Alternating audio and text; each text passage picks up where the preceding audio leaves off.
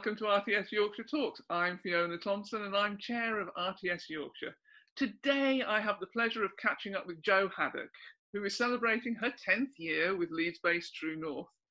Now, Jo joined us in Yorkshire after working for a range of production companies, including Endemol, Celador and BBC Entertainment, where she was busy developing and producing programmes across the factual range. More recently, Jo has been executive producer on Say Yes to the Dress Lancashire, presented by Gokwan. Now, this is in its second season with 20 shows on TLC. Jo has also been a strong supporter of RTS regionally, and when time permits, she's been a very active member of our committee. So, Jo, I'm really delighted to have you join me today. I know how busy you are and really grateful for your time. But before we get into what people probably want to listen to is about Say Yes to the Dress Lancashire, shall I talk about yourself? Because it's been about 6 months since we hit this bizarre period in our lives of COVID and lockdown. And how has it been for you? Well, it's probably been similar to most people in that every day is a new challenge, work-wise and family-wise. We, as you know, at True North, we make a broad range of shows, and some of which we've managed to keep in production, and some of which we had to pause for a period of time. So it's been kind of managing all of that. We were actually in the middle of delivering some of our episodes for Say Yes to the Dress when lockdown hit. So we had to, just like a lot of people, we had to work out a way of carrying on with the editing process of Say Yes to the Dress and delivering the show, but obviously we were all in our own homes. So suddenly, just like a lot of people, our edit producers were in their homes, the editors were in their own homes, and I was here at my desk where I feel like I've been forever. And it was a completely different way of working. So getting our heads around how you deliver a series when you're still in the edit was a huge challenge, but it's all credit to everybody for being as adaptable as they always are in this industry. But from a personal point of view, just like everybody else, my children were at home. There was, the challenges of the technical challenges, and our Wi-Fi was really bad. And suddenly there was 4 people in the house trying to all get on Zoom calls at the same time or all use the internet. I know everybody's had similar challenges. My daughters are secondary school age, and they have been amazing in terms of being independent and working hard and doing their schoolwork, but a lot of Minecraft and TikTok and all those things as well. So, we've had our challenges. It's been ups and downs. But yeah, I've just got really used to sitting at this desk in the bay window of my bedroom, and this is my working environment, and it's just, that's what life is now, isn't it? It is, isn't it? But it's so completely different, isn't it? Because television always being such a creative environment in which that sparking off other people all the time has been so important, and that's had to be shifted. Plus the fact that you're no longer in the office up at True North, as you say, you're at home where you've got the added responsibility of managing the impact of COVID on family members as well. So do you miss that office, creativity moment? I really miss it. I have been into the office in the last month. I've probably been into the office about 4 or 5 times, and just having that distant contact is kind of so refreshing, because having those conversations, like developing ideas and brainstorming and even just having normal meetings, is really, it's draining on this format. I've personally found it really hard to have proper creative conversations on a Zoom call, but you have to. We've continued developing. We've our development team has been busier. It feels like they've been busier than ever, trying to come up with ideas that fit the ever-changing demands of the channels and the needs and the environment and everything. but yeah, it's so different to try and have those brainstorms and feel creative and feel a connection when you're not in the same room as somebody. Yeah, I've found that hard, and juggling it with like being a mum as well is, you know, you haven't got that moment where you stop working and you pack your bag and you get home and you think, right, I'm home now, and now I'm being the mum. It's like I walk out of that door behind me, and or they come in or whatever, you know, it's family life, it's just right here.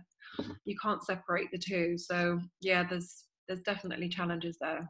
Yeah, there isn't that commute to do that brain shift, isn't it, from work Yeah. to home?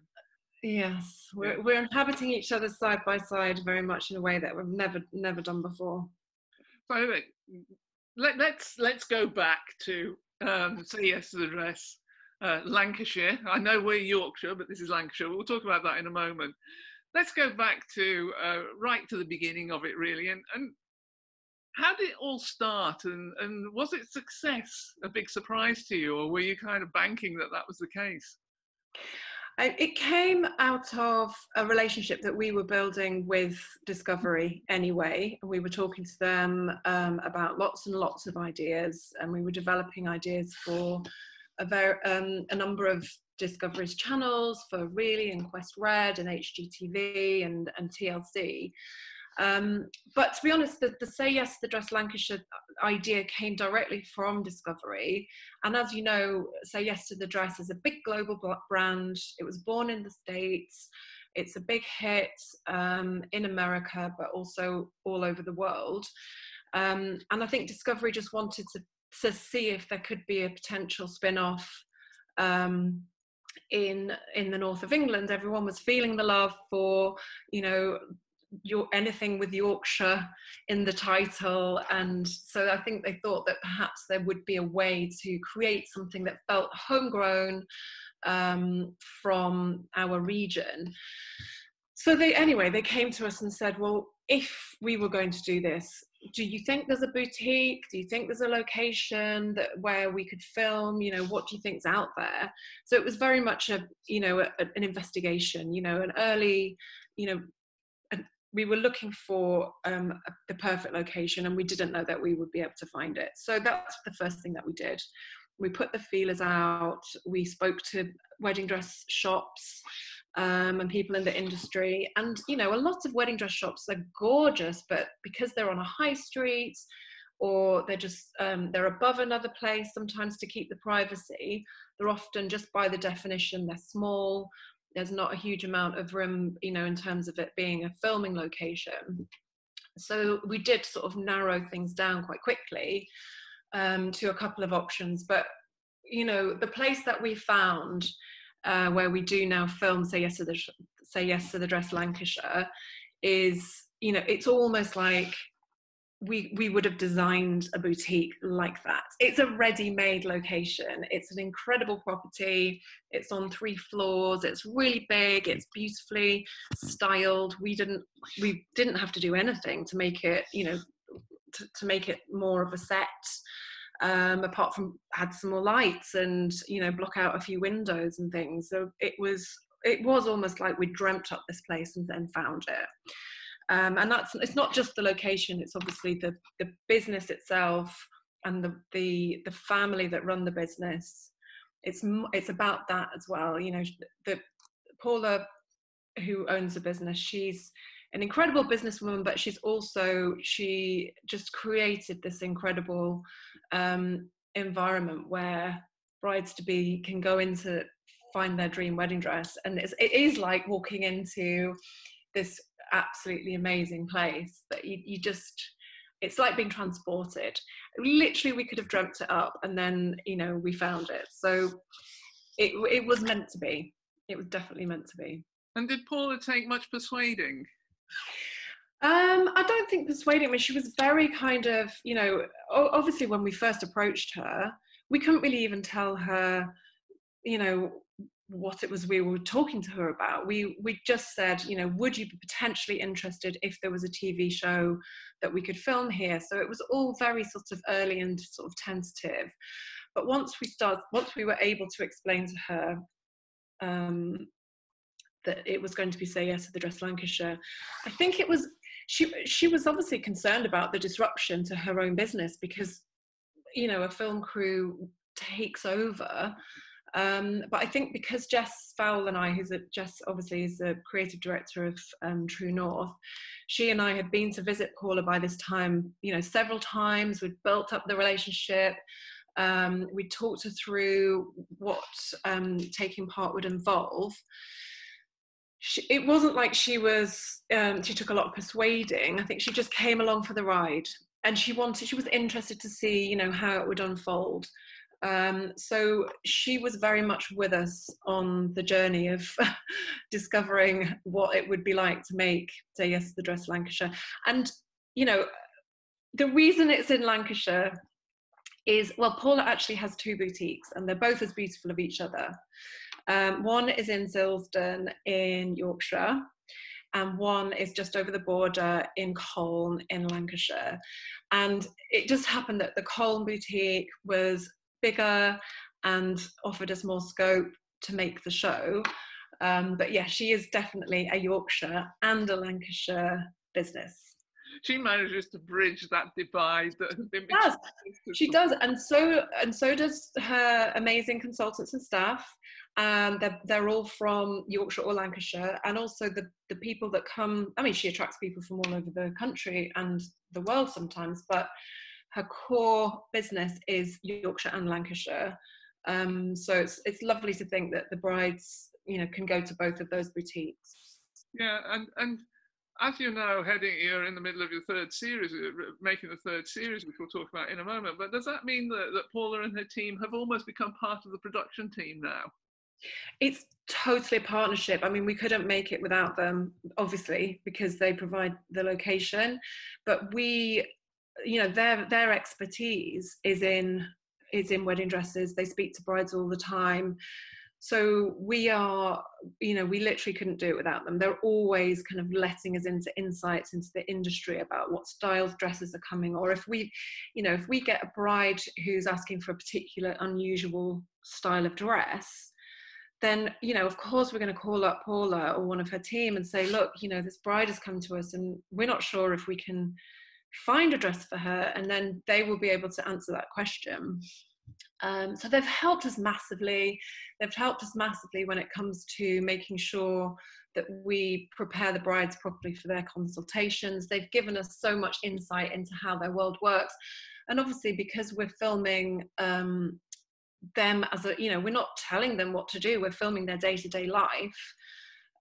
We have to work as a team, we have to work as a partnership. And we were all, you know, up until COVID, we were literally rubbing shoulder to shoulder with them for, you know, days at a time. So we have got to know each other really well, and, you know, absolutely 100%. We feel not just part of the team, but part, you know, it feels like a family. Well, that's really good to know.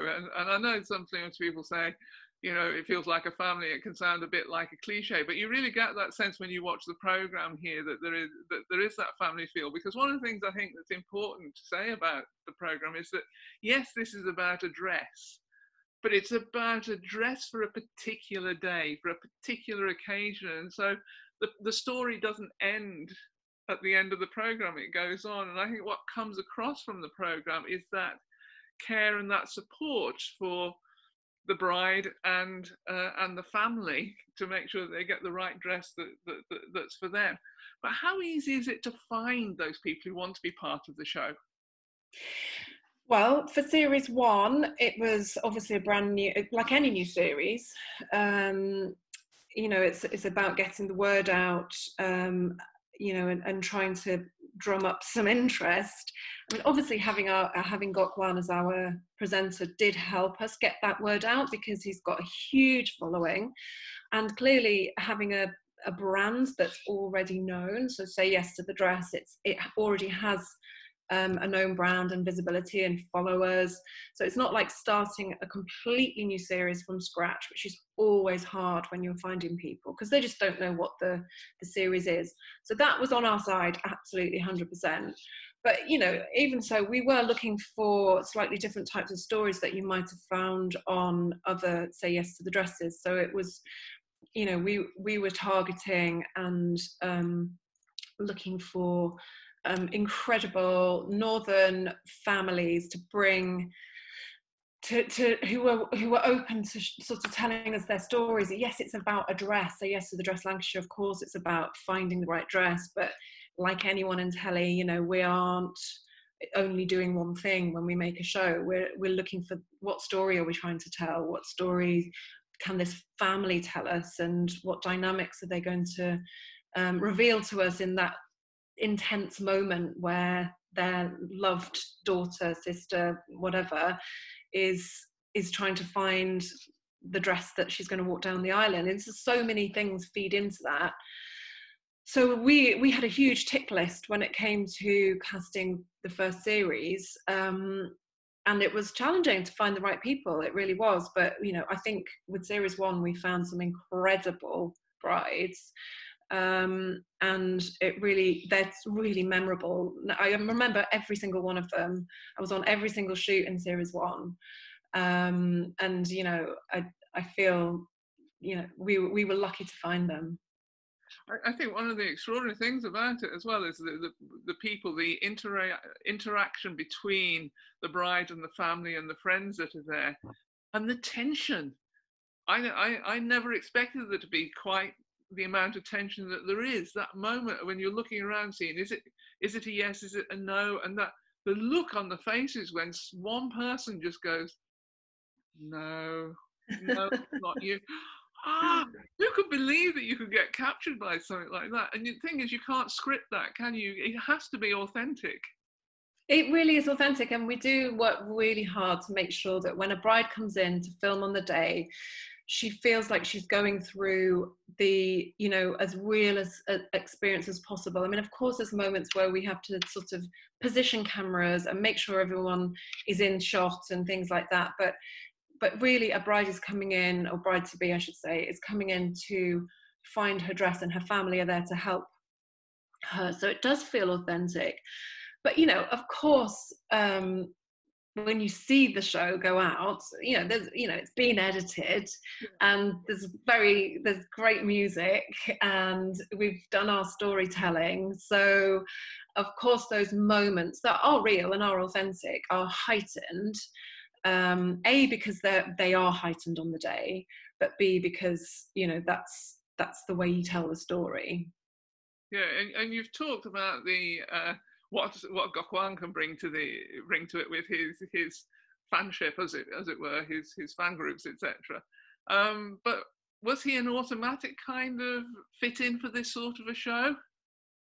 I think, I mean, as soon as the channel, as soon as Discovery said to us that they would like Gok to be on the show, I knew that it would bring a whole nother layer to the brand of Say Yes to the Dress.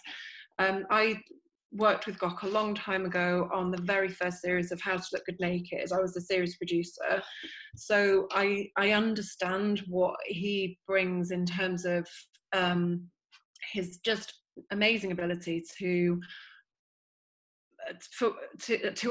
give women a space to tell their story, to show their vulnerabilities, and to feel that it's possible to feel better as well. I mean, that's it. He brings that straight away. And in terms of the casting, you know, it's difficult to imagine for most women standing on telly, looking at yourself in the mirror and accepting criticism from not only your family and friends, but also a watching audience. It is difficult, but knowing that Gok was going to be there, I think it automatically gives people a sense of confidence, but also a sense that it's going to be a positive experience. It's not going to be, you know, about conflict and negativity and criticism. It's going to be an overwhelmingly positive experience. I mean, along the way, you've got to have the moments where the family's not sure, or the bride's feeling vulnerable, or someone's made a comment that everyone's shocked by. Of course, there's going to be those moments, but I think what Gok brings is that, you know, the overwhelming feeling that it is going to be a supportive environment. So from a casting point of view, it massively helped to have him involved. And I do think he's a great fit for the show. And I think, you know, the moment that he walked into our boutique where we filmed Say Yes to the Dress Lancashire, the moment we introduced him to Paula and the team, it was like the connection was instant. And, you know, he gets on so well with Paula and her team. They've become friends as well, which is brilliant, and I think comes across on screen too. So that is a massive bonus as well, in creating this kind of supportive and positive and warm environment that the show has at its heart. Yeah, I think that for me is at the centre of it, really. It's that affirmative dimension of it, but that it wouldn't be a show if the first time they appeared, everybody went, yeah, that's it. You know, that wouldn't really be the show. So that's why, you know, that kind of finding our way to the right dress, as it were. But it's that confidence, isn't it, then, that you're describing, that Gok will actually support them, because there must be times when the tears, etc., you know, must feel like, you know, this is such an important thing, and yet Gok is there to help make sure that they're looked after, but so's the programme.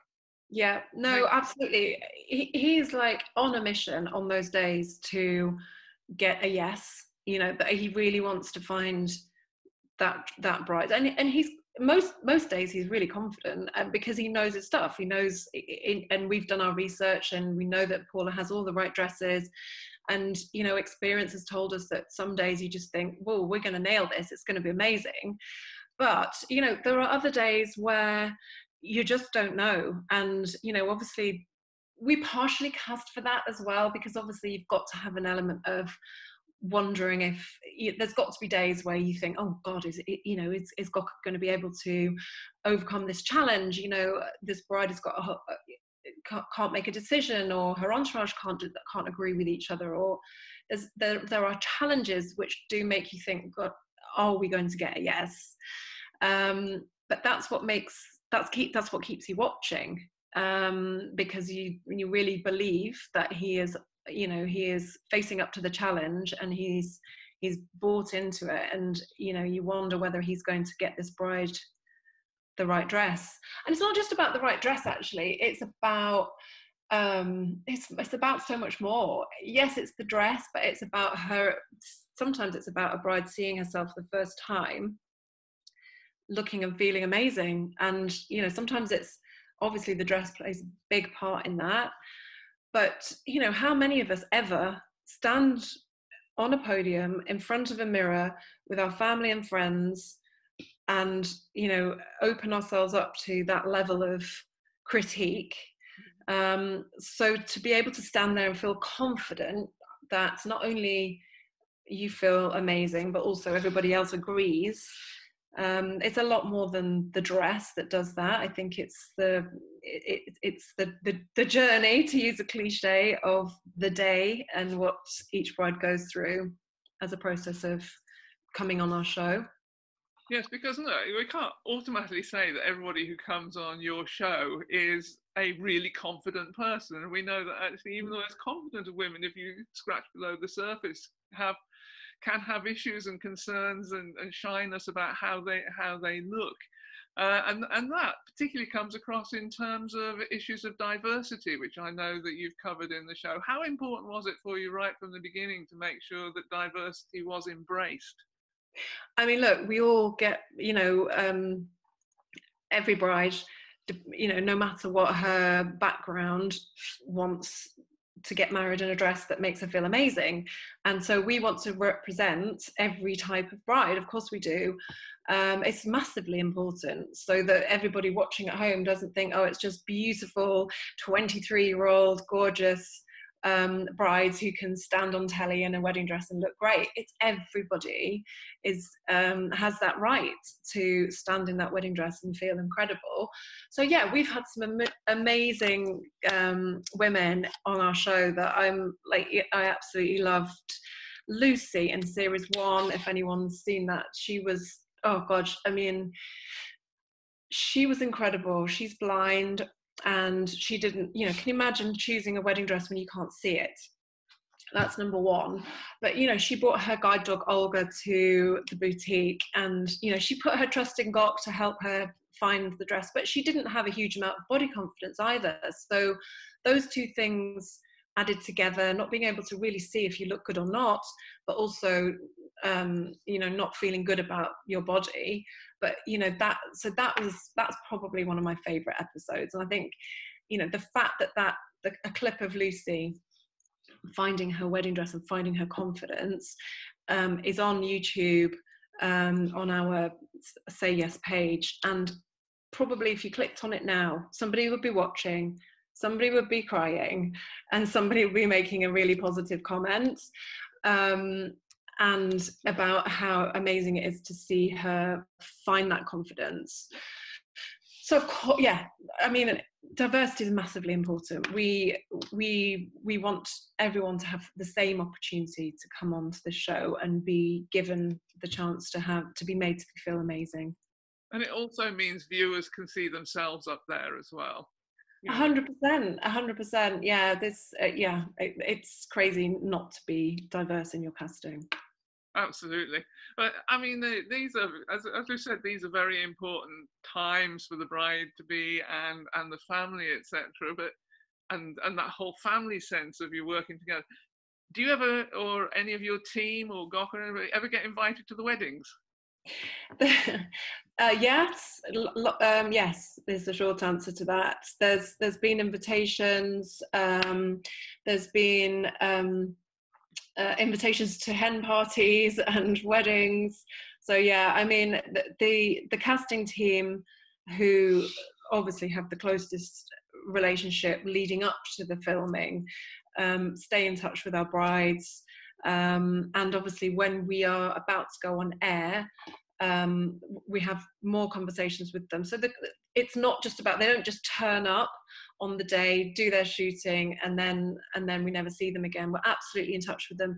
And often when we are back in the boutique filming at a later date, the bride that Gok has found a dress for, like from series 1, is coming back to Ava Rose Hamilton for the fitting for her wedding, and it's like seeing an old friend.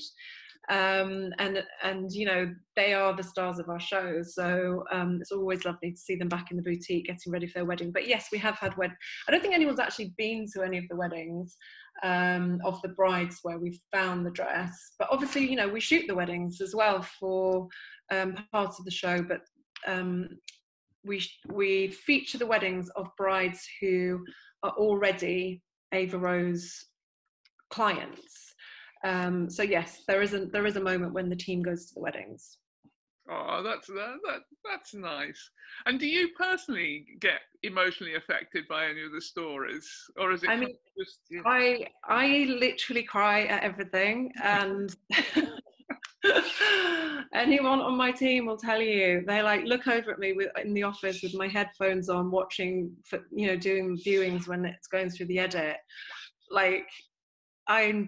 Yes, and not just once, you know, I cry on location, I cry when I'm watching the rough cuts, I cry when I'm watching the fine cuts. So yes, we all do, but you know, it's not just me, but particularly me. Yes, I'm very well, I think that's really positive, because it means it's not becoming formulaic, it's not becoming so yesterday for you. It means it's really, it's real, it's still so important to you. Now, you said you said to me earlier that you're in the middle of series 3 now, under very different situations of filming. So how's that going? What have you had to do? Well, we haven't actually started filming yet, but we are in production with series 3, which is amazing to have got here, bearing in mind, you know, the restrictions and the rules and the regulations and the protocols. And obviously our number one priority is to make sure that everybody involved in this production is kept safe at any one time. So I guess the biggest question was whether or not we could say yes to the dress in this crazy world that we're living in. And, you know, I'm sure most people in production have been through the roller coaster of thinking one day, oh yeah, we can do that because we'll put this plan in place. And then the next day it's like, okay, that plan is now out of date. Let's make a new plan. And we've been through that process so many times in order to get to a position where we feel today happy that we can, yes, film Say Yes to the Dress Lancashire. And we've got all sorts of protocols in place to make sure that we can do it in a way that is safe. But, you know, I don't know about you, but we've just listened to Boris Johnson, and he has just given us a whole new load of regulations to follow, and more on the horizon maybe. So although we do have a plan now, we're starting filming in a couple of weeks, you know, we may need a new plan tomorrow. So that's the kind of that's where we are. But yes, we're in production with series 3. We're hoping to make 10 episodes before leading up to Christmas. Some might go after Christmas, and we are looking for our next 10 episodes worth of brides. And you know, so that's exciting, but you know, who's going to come through the boutique doors next, and what stories can we tell, and what sort of people would we like to hear from and feature and help find their dress that we haven't seen before. So that's a challenge as well, because you know, that add in an extra layer of COVID, it means that certain, you know, we can't, for example, we can't bring, or it would be really difficult to bring a family who were dealing with a big health story. We just, you know, so we can't do that. And I'm sure most productions and people who are over a certain age, it might feel like it was probably not safe to cast a family with an elderly grandparent. So, you know, we do have to think really carefully. And also, we are trying to find families who have already established households or bubbles within their entourage so that we can bring people safely into the boutique. So there's so many new questions that we need to ask our potential contributors that we've never had to ask before. So that's one layer of the sort of extra COVID safety.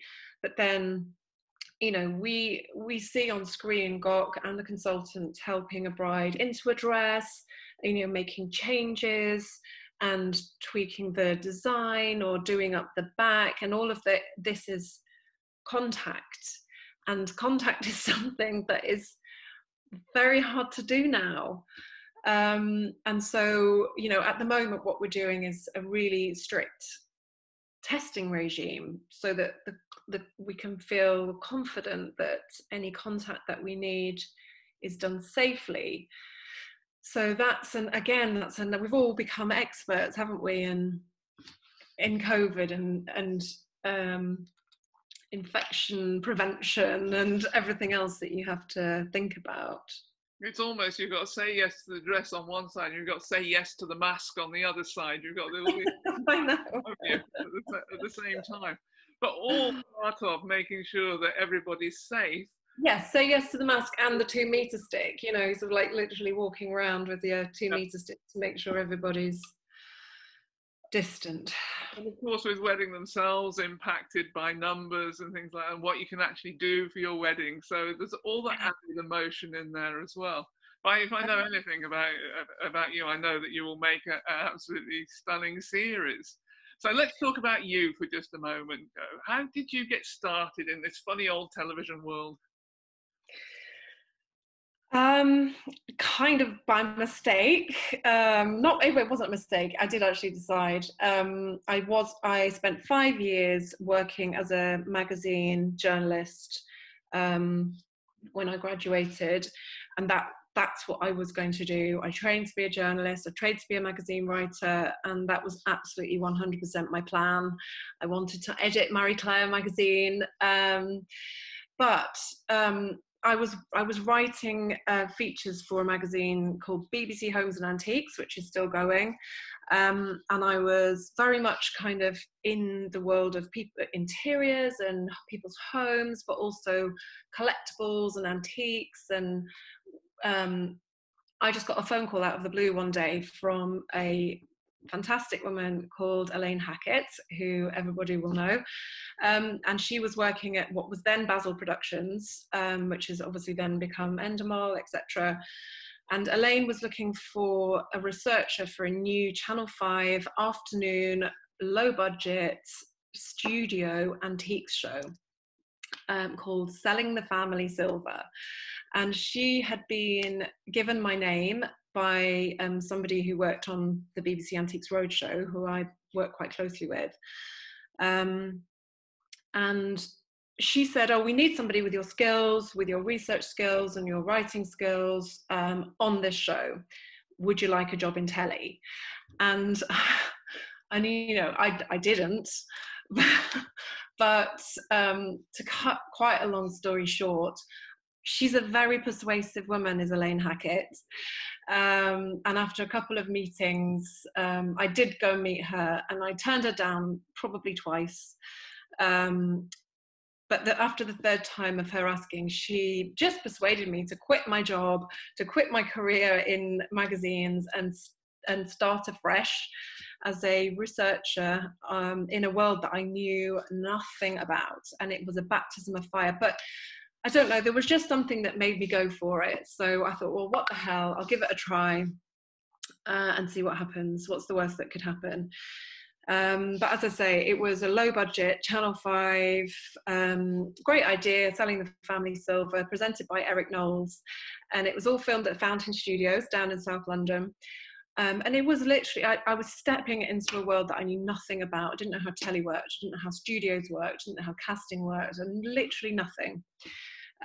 So, you know, I learned a lot very, very quickly, and had an incredible co-researcher on the team called Charlie Napper, who taught me so much really, really quickly. And I kind of just went for it, and it then spat me out the other end. And then I was like, okay, what do I do now? But luckily Elaine, you know, she gave me another contract straight after on another show. And then by then I was hooked. I was properly hooked. And I thought, oh God, am I ever going to go back to writing in magazines? I don't think I am. I think we have to say a big thank you to Elaine for persuading you to move across from print to this. Well, I've worked with her a few times since. I worked at Endemol for a while after that, and so, you know, we stayed friends, and then I didn't see her for years, and then I've seen her recently at a few like industry events. So we've reminisced about how persuasive she was that day. Well, thank you, Elaine, on behalf of all of us. But if you could say something to that Jo that started there on that first program, what would have been the best advice that you could give to that younger Jo? It's a really hard question. Expect the unexpected. I mean, I think be prepared for anything, be open-minded, say yes to as many things as possible, try new things, you know, don't there's so much advice I would probably give that person. But to be honest, I think I probably did take the leap into telly because I was probably looking for a new challenge. I just hadn't realized it. So I think just be open to new challenges and make yourself indispensable. You know, if you're starting out in your career, you need to work out why you're there, because sometimes I think possibly some junior members of the team aren't quite sure what their role is or what they're expected of or why they're there. So yeah, work out why you're there and just do that job the best you can. Make yourself indispensable, and you will be noticed, and you know, somebody will see that you are going above and beyond and ask loads of questions and find out, you know, if you can take on extra responsibilities. It's so hard to look back to that time, but I think that's what it is. It's expect the unexpected, and you know, understand what your role is and do it to the best of your ability. But I think a lot of what you just said actually is what you are currently still doing. You talked about being flexible, being open to new ideas, to being able to change things, to come up with ideas, and all the sort of things that you're still doing now. So the advice you would give to you all those years ago is exactly what you're still using now. But just Yeah. to bring us up to date, 10 years since you've been with True North. So what brought you up to Yorkshire? What brought you up to True North? Probably the thing that's bringing a lot of people out of London at the moment is like the search for space. You know, I was living in London, I was series producer, I was living with my husband and my first daughter in a lovely but small 1.5 bedroom ground floor flat in London, which, you know, we loved at the time, but we did want more space. So we left London. I had another baby, and I kind of knew that there was a TV industry in Yorkshire. I'd asked around, I knew that there was some production companies, I knew that there was places that I could sort of pick up once I'd had a bit of time off. But it was a little bit like a leap of faith to come to Yorkshire. We did have family connections in Yorkshire, so it wasn't a totally kind of random choice. But in terms of my career, it was a little bit of a leap of faith. But, you know, once I'd been here for, I don't know, maybe about 6 months, I got in touch with Jess and Andrew at True North, and I just said, hi, I'm here. I don't know if you're looking for anyone. You know, this is my CV. I'd love to come and chat when, you know, when you've got time. So I did go in for a chat, and I, you know, again, to cut a long story short, I think I did a week or 2 weeks development on a very specific project for Jess at the beginning of 2010. And then, I mean, I haven't been there solidly for 10 years. There's been a couple of moments where I haven't been there, but it's pretty solid. Yeah, I never really left. That's wonderful.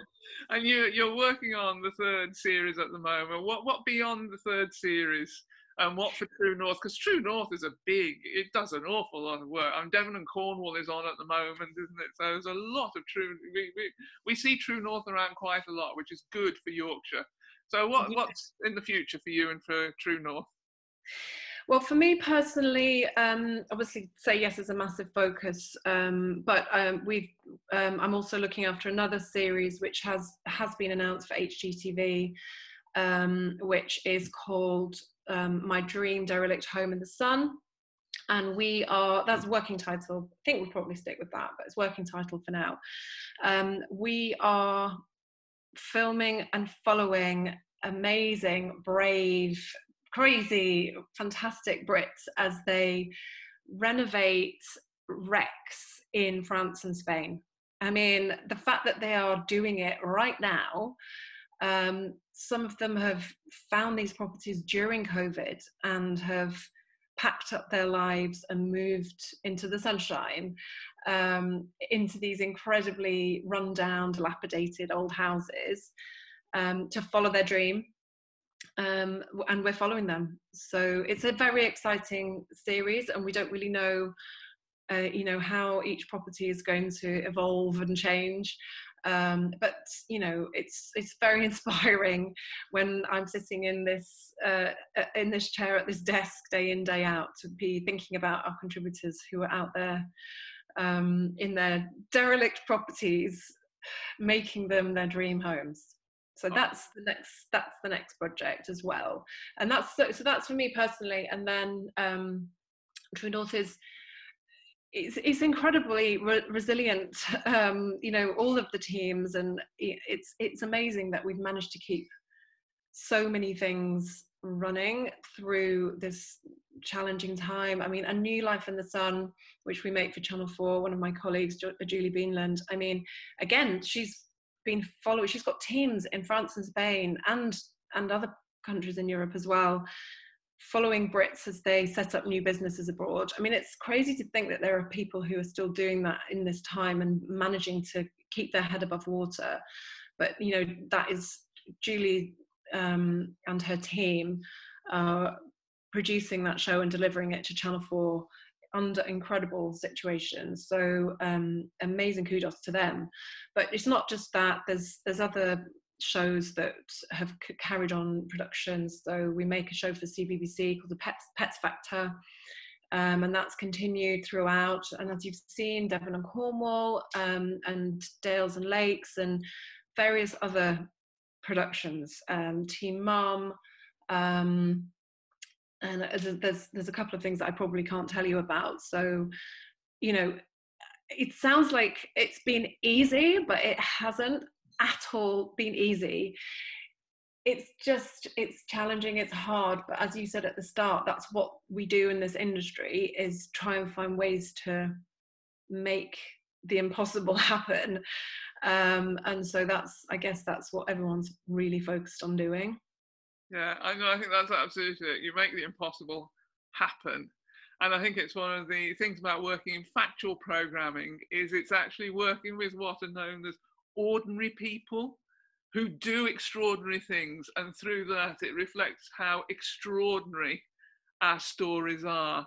And it's down to people like you, Jo, to say thank you, because you bring these stories to us and you put a focus with Say Yes to the Dress, you put a focus onto that most important time. But as you've articulated, it's not just about the dress, it's actually about the woman and the confidence and the body confidence, and that they are prepared to do that for us to watch and to enjoy their stories. So thank you very much for joining me this afternoon. It's been a real delight talking to you, and I know that anybody who watches this will take an awful lot from it and go straight to YouTube to find that story you told us about. So yeah, do it. Okay. Thank you. Take care.